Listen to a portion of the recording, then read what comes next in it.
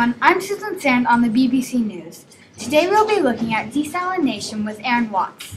Desalination is a worldwide problem. Imagine walking up and finding out you have to move because the government is going to build a big machine to help the water problem. And 15 years later, the machine still isn't up and running. That's all I'm going to say for now before I pass it over to Erinn. Hi, I'm Erinn. As you already know, I'm in 7th grade. Today I'll tell you about desalination. Desalination is a process used to make water pure. This process started in the late 1970s. Desalination has pros and cons. It's not perfect.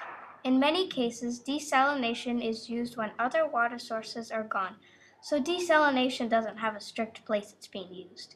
It is commonly used to clean or distill seawater. Desalination is being used to solve the Earth's water issues, but it won't be able to do this. This process is very expensive, but it's reliable. Desalination is done using a desalination plant. A desalination plant is a machine, not an actual plant.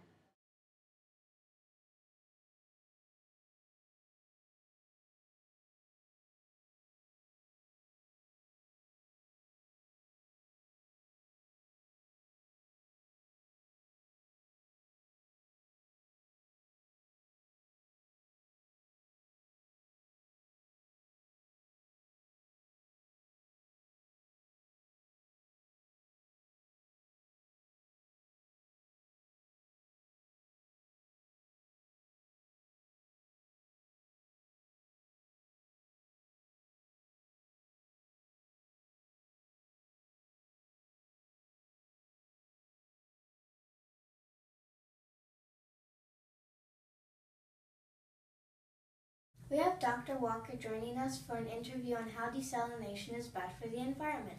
Dr. Walker is a specialist in desalination from Desal Freshwater.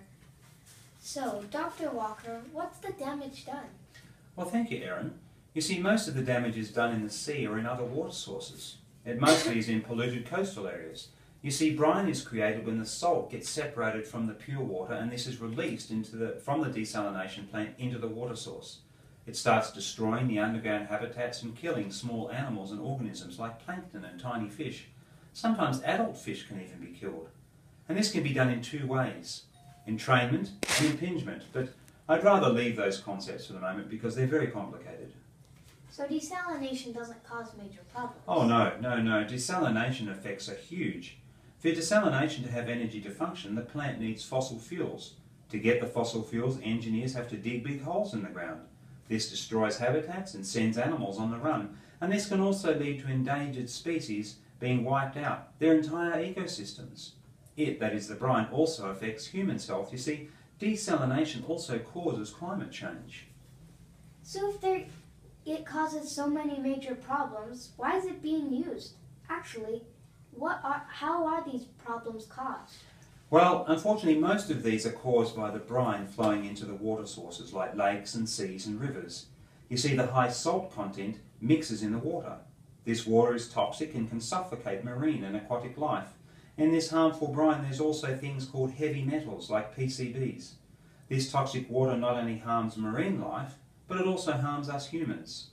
There are certain elements in the water that can cause humans to get cancer. Desalination is still being used even though it causes problems because in some countries it's the only choice that they have. Some countries don't have any other water source with potable or usable water. Another major problem caused is climate change. Anthropogenic global warming is caused by the burning of fossil fuels. And when the fossil fuels are burnt, they release gases like carbon dioxide. These gases are called greenhouse gases. Greenhouse gases, they get trap heat, they float up into the atmosphere and then they're stuck there. They can't escape. This heat builds up, makes the earth warm, or the temperature starts to rise. This process is called the greenhouse effect. It leads to global warming. Wow, I didn't realize desalination was such a big deal. It really is something that we should be concerned about. The idea of toxins in our water sources is really worrying and makes me want to ask questions about what is being done to fix this problem. There must be a better way of managing the desalination process to dispose of this brine in a safe way. Thank you for coming to talk to us about the problems of desalination, Dr. Walker, and helping us to better understand the damage that this process causes to the environment and to our health too. You're most welcome, Erinn. Thank you very much.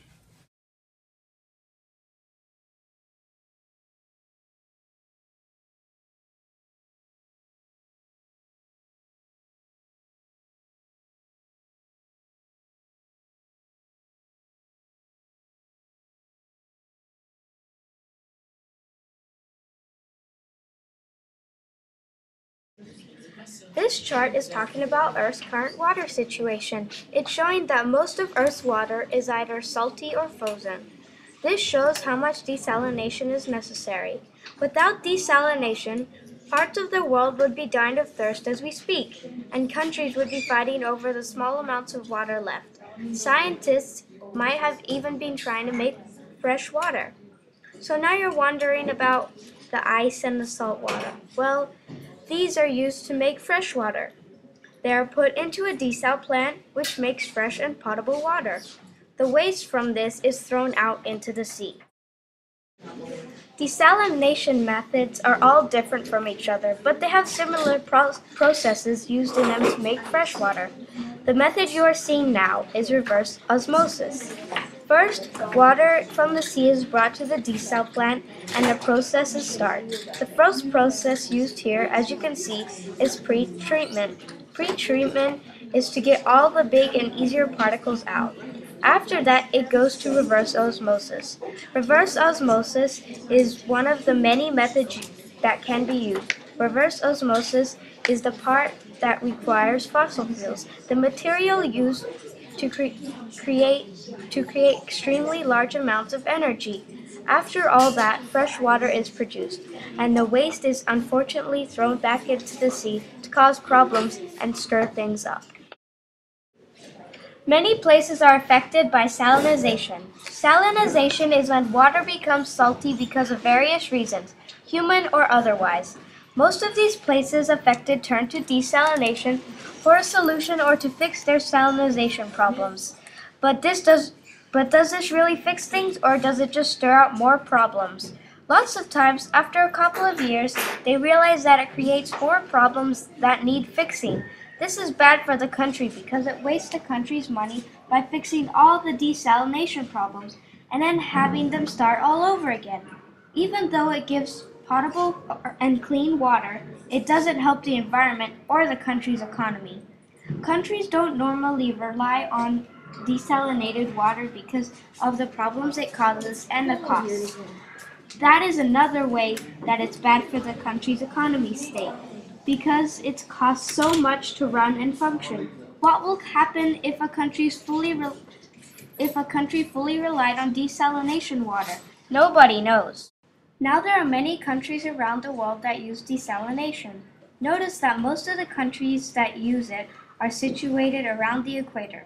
This is because salinization can be caused by evaporating of water containing salt or water full of salt. The highest concentration of desalination use is in the Middle East. It represents more than half of the world's desalination capacity. This is a natural desert region, so there isn't many fresh water sources in this part of the world. However, these countries are able to pay for expensive desalination plants because of their oil-rich deserts and oil wealth.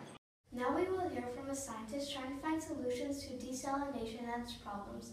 Dr. Black studies at the University of Potterville in Brine. Please welcome Dr. Jessica Black. Dr. Black, we know what can happen when brine flows into the sea or another water source, and we know what harm desalination can bring. But how can we fix it? Is there any way to stop the terrible desalination problems? Fortunately, there are ways to solve the problems. Actually, there are many options. Some ways can be to invent a completely new processes. Throw out the brine and somewhere else, or find another substance to use for the energy needed for desalination. Finding a new process could take a very long time to get together, so not many are jumping to that option. If there was no other possibility, then that would be the only way to fix the problems. Personally, I think that finding somewhere else for the brine is impossible. Finding a new substance is the easiest and best so far. So there is hope for the countries that thought desalination was the best and would fix all their worries. That's good to know. What you have said are all complicated and are things for professionals and scientists. I want to know if there's anything somebody like me could do. The action I think would be the most effective is using less water or putting limits on your water use. This will help your town, country, continent to hopefully not even get in the whole desalination issue. If you use less fresh water, then there will be more for later, and it will take longer for it to run out. Recycling water when you can will also help preserve our fresh water sources for the future. Wow, I've learned so much during this interview. I can see now that we have to be open to other ways of tackling this problem. I'm confronted by my own water use patterns and will try to recycle and use less water. I'm happy that I'm able to contribute to the fixing of desalination problems and to help the future generations. Thank you, Dr. Brack, for making your time available for this interview.